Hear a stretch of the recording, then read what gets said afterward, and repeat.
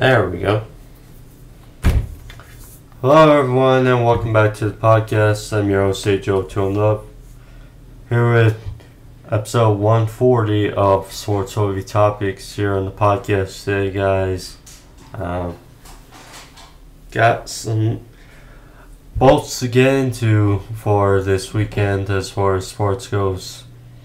Jon Jones making his return to the UFC. Saturday, we got the Combine coming up, starting today and then ending Monday. Get a little just about that. MLB spring training is in the book, is starting, and the season will officially get underway, luckily at the end of the month on the 30th. So, got that to preview as well. Also, got to talk about what's been going on in basketball recently, as we are now officially in March, and it's only going to get crazier from here. But before we get into the bulk of it all, thank you for joining me. Of course, if you're new to the podcast and you guys, or if you're recurring for one of my videos, click the subscription there in the corner. Subscribe, find all videos. So if you want to catch up more on my whole podcast or playlist of the rest of my sports related videos, aka sports overview of topics, as well as my pro wrestling reviews if you're in those as well. Click the subscribe or subscription there and take you to what you need. So thank you. Let's get into it, shall we? So first off, UFC 285 is on Saturday. Jon Jones makes his return Saturday in the headliner, UFC 285 against Ciryl Gane, who has been very much on the up as of late. You know, he's been what we've expected. You know, Ciryl Gane, besides his loss versus Francis Ngannou for the undisputed UFC heavyweight crown, he continues to impress. You know, whether it's against Alexander Volkov, whether against Tai Tuivasa in his last fight, which was won, whether against Derek Lewis. You know, Ciryl Gane is a specimen, he's a stud, and he's a very good striker that you cannot... Tuivasa played the game well with him, but unfortunately got finished.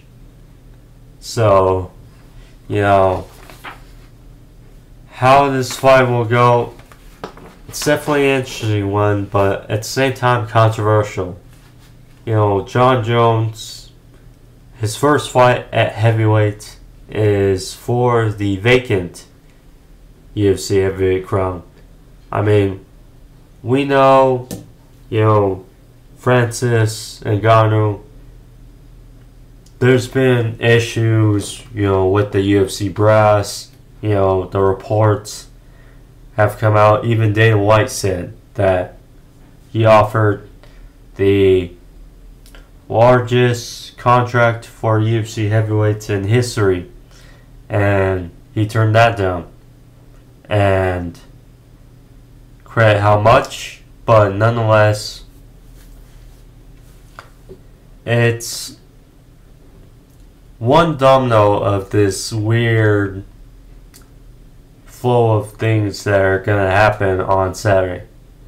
Of course, the other is Stipe Miocic. Now,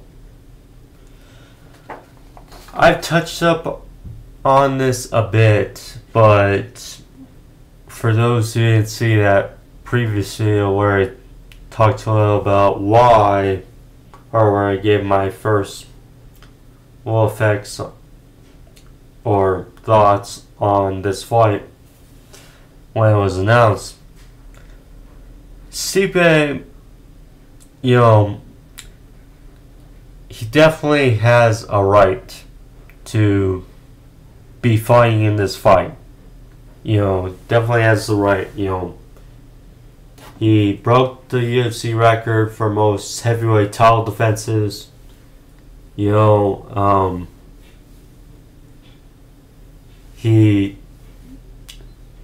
when he lost to Cormier, he rebounded and beat Cormier in his next fight, and he even won the trilogy against DC. Then he he gets knocked out by Francis, and then haven't heard from him since. He said that he was in discussions for this fight, but ultimately they went with Gain. It's obviously sketchy because, Stipe is the former two-time champ, and, he hasn't gotten hurt, at least we think. Seems to be in good shape, seems to be, just seems in good spirits. So, but, Gain, the weird thing is, I guess, what maybe they had in mind, this is just a thought. John Jones is coming off a long layoff. He hasn't fought in a few years now. Stipe hasn't fought since, losing to Francis a number of time ago. Now, credit, that was much more recent than John Jones' last fight, but still, having two guys of decent layoffs for a UFC main event would be kind of strange, but nonetheless, Gain has won. He's been active. Against Tuivasa, lost to Francis, beat Derek Lewis, fights I just mentioned. He's been active, and ultimately that may be in his favor. Ultimately, though, when you think of the fight, it's a unique fight to break down because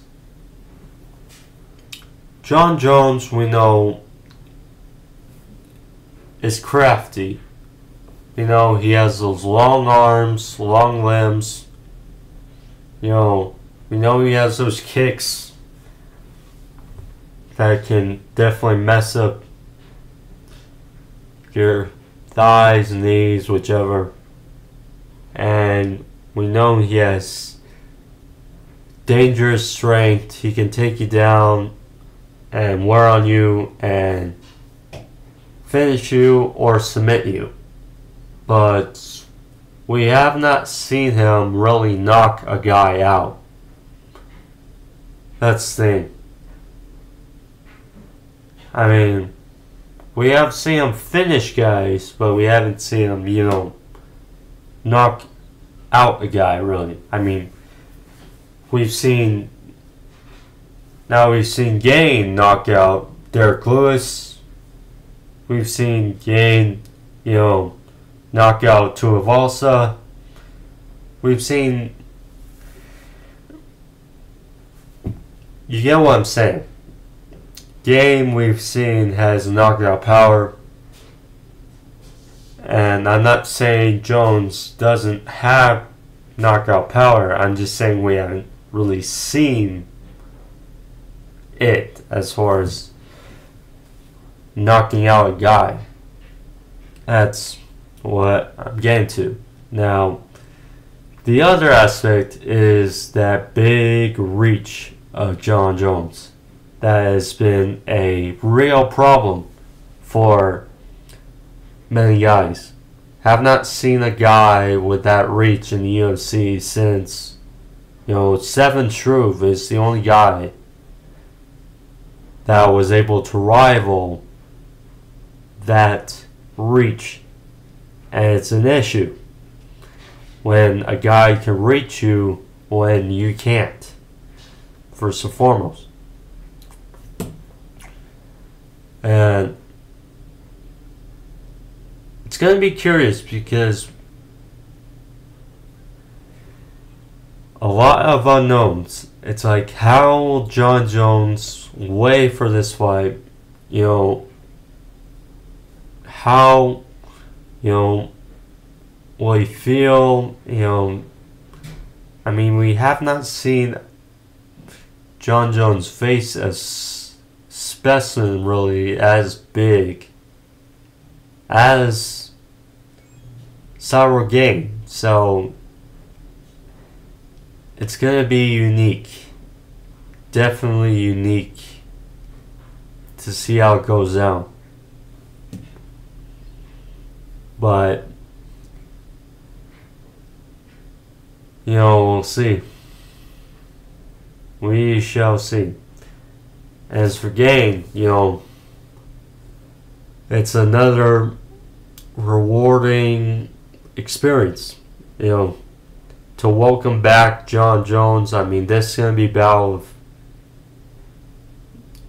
two rangy specimens. I don't know about this fight.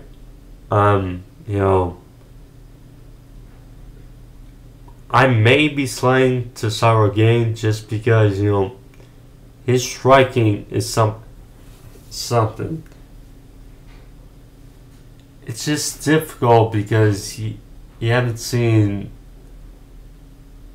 Jones face a guy as big in the UFC as Cyril Gane. So it's going to be unique with the power he has. It's like, we know how good a wrestler John Jones is, but will he be able to take down at ease Gane? I don't know. But nonetheless, it's going to be an intriguing fight. Which is not the only intriguing fight on the card. The co-main event, Valentina Shevchenko in another defense takes on Alexa Grasso, which, I mean, is a decent fight. Valentina has, gone through the division at will.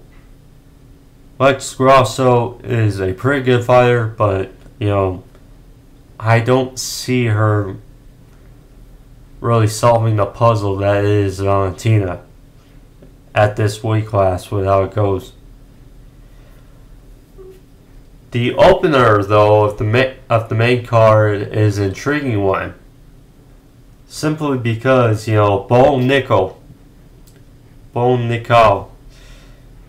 is a unique prospect with plenty of hype. And this is a big crack on a big card against a veteran like Jamie Pickett. So, intriguing. 3-0 for the Bo. Can he make it 4-0? We'll see. But Bo Nickel, only 27. Intriguing. And we got some interesting fights on the prelims as well. We got Derek Brunson versus Dricus Duplessis. Sorry if I butcher his name, but nonetheless, Dricus is on a 6-fight win streak.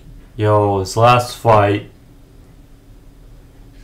he totally took apart, well, not really took apart, but he did finish Darren Till in his return to make a mark. And him versus Brunson, it's another up in competition, another very skilled veteran. So, but, I went down him really for a sec.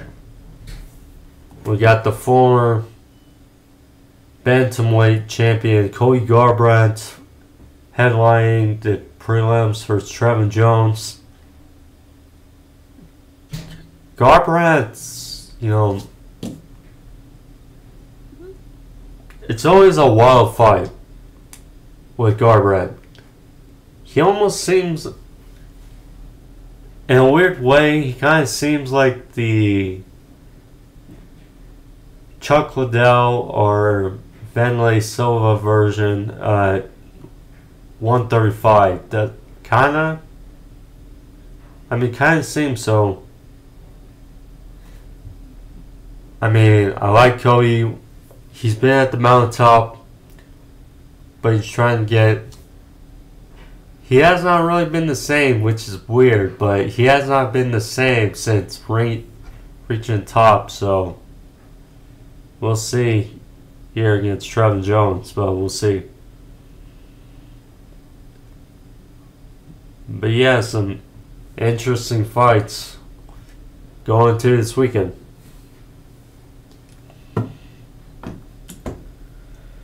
Plenty of basketball to go around, and it's just going to get more the merrier this month. But first and foremost,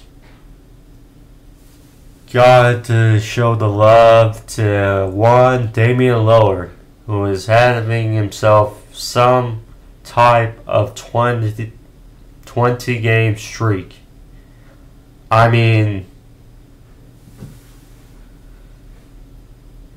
The other day, having a 71 game performance against the Houston Rockets. Now, credit the Houston Rockets are probably the worst team in the league. Them and Detroit Pistons. But the streak Dame's been on the last 20 games. Scoring 60, scoring 40 multiple times, 30s, 28, which has been his lowest out of this 20-game stretch. Damian Lillard's been on a roll. And I said it before last week, I don't get why he's so on the Trailblazers. It frustrates me, and it frustrates, many people who love the NBA. And no disrespect to the Portland, but, Damian Lillard, it's like, what more can you say? you know, but nonetheless, great for Damian Lillard, and you know, a lot of players this season have had their biggest outbursts. First, the Houston Rockets this season, so they got some work to do as well. And there was this score the other day that I'm sure many would have thought that we had 2 NBA All-Star games, but nope. Sacramento Kings end up being the LA Clippers, which could be a preview of a second round or potentially even NBA Western Conference Finals. Sacramento Kings beat the Clippers 176-175, the second highest NBA regular season game since or in 40 years. The highest scored game, in a long time. And double overtime. Kawhi had good showing. Paul George.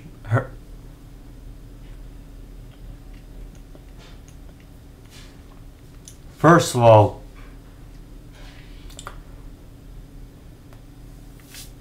it seems pretty clear that Kawhi's back. You know, Paul George and Russell Westbrook to that mix is a treat, but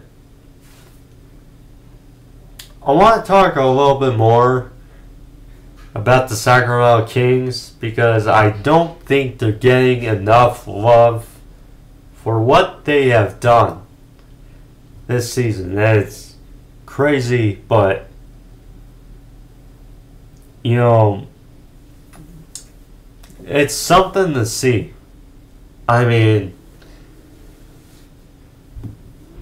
They currently have the,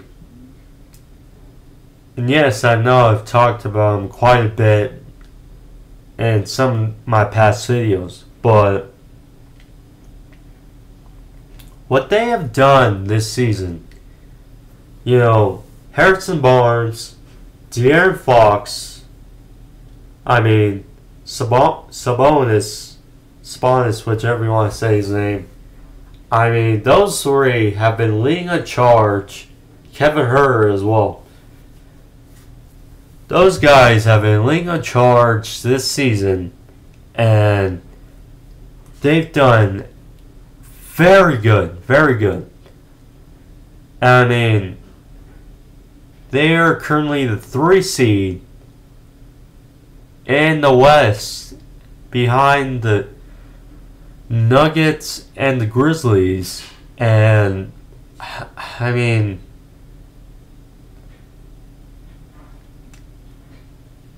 would you be shocked if they went and represented the West in the NBA Finals? I wouldn't. I would not. With what they're doing. Now, my NBA Finals pick is still the Denver Nuggets and the Boston Celtics, but you know, if the Kings, you know, if something can fall their way, like say the Warriors or the Timberwolves knock off the Nuggets or the Grizzlies in the first round, then, you know, it's open arms. It's almost open arms. with the Kings, I mean, there's a lot of parity and closeness as far as games in the West. So, we'll see how they finish. But, I mean, what they're doing is crazy. Crazy. Good news, bad news for the Lakers. Good news, bad news, Lakers fans. The good news is the Lakers had a great 27-point comeback versus Dallas Mavericks. The bad news is it seems like LeBron may be out for a couple weeks, and that may be an indictment on their play-in tournament chances. I mean, you already released or traded Westbrook. Now,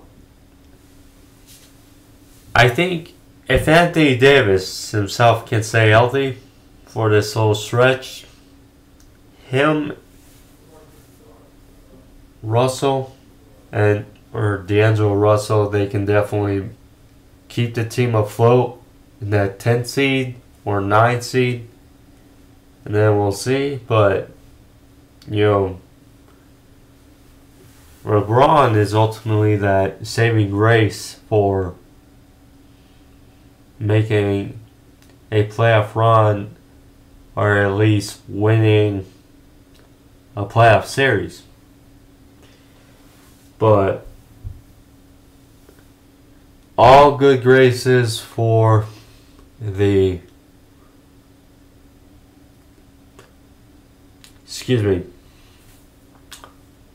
Los Angeles Lakers, and then Dallas Mavericks.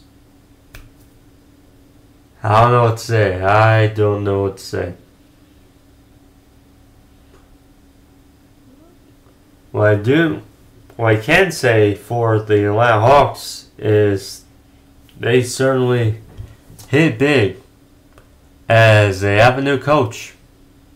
Quinn Snyder, the former Utah Jazz head coach, which got him to the playoffs many, many years. Got him to the 1 seed a few times. This could really be a helping point for, a team that has been always in that mix, but needed like a little boost. I mean, Trae Young, we know is a stud. Bogdanovich is a savvy veteran who will just you don't want to get on his bad side because he can certainly make it a game against you, and you don't want that. They got Murray from the Spurs, who's kind of underwhelmed, but nonetheless, they're right in that mix. I believe as the 8th seed, and they are a unique team. So, Quinn Snyder, 5-year deal with the Hawks, definitely good, especially because we know the back and forth kind of scene between Trae Young and Nate McMillan. I believe Nate McMillan will get a job sooner rather than later, new job, but we'll of course have to see. But good for the Atlanta Hawks. Lastly, I want to touch. It's been a while since I've talked about football and NFL news last, but we are in that season. The Los Angeles Rams have released Bobby Wagner. Now, Bobby Wagner, I saw something that said that Pro Football Focus or something said that Bobby Wagner was the highest rated linebacker last season. And they released him. Now, you know it's crazy because yes, he's in his mid-30s, but in no way do I see his play or motor shutting down anytime soon. So, I mean, you have a guy that's still in his run, and that was just weird. But when you consider that their reports are also going around that they may trade Jalen Ramsey, it's certainly unique because, you know, look, they made a super team in 2021. They won the Super Bowl. They did their due. Now, with the expenses, you know, they gotta cut some losses, and, you know, their bread and butter is offense and offensively. So, you know, while it may seem shocking, still, the offense. So, Matthew Stafford's big contract. He signed Allen Robinson. You know, Cooper Kupp, his deal. Pay more assets to the offensive line. Draft better. You know, we'll see. But unique moves for the Rams. But anywho, that's Sports Overview topics for you. Thank you for joining me. If you like this video, leave a like, leave a thumbs up. Help out the video, help out the channel. Thank you guys all for episode 140. I'll be back next week sometime. But keep you updated. Love you guys. Peace.